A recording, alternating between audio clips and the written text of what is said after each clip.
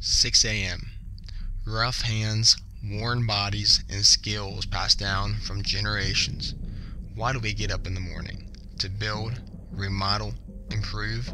We make our mark by pushing history forward, changing the world one brick at a time, because Rome was not built in one day, but it was built by people like us.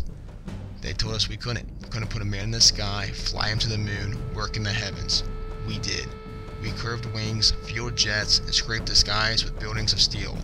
Whatever happened to Carnegie, Rockefeller, and Vanderbilt? It's been said that our American dream is dead, that stacked cards, crooked politicians, and down economies have ended the pursuit of happiness. We disagree. We believe in hard work, elbow grease, and a little Yankee ingenuity. We haven't given up. I can see it in our men, I can see it in our customers. We've raised white picket fences, framed homes for men who built empires, and remodeled for families that are dreaming our dream, the American dream.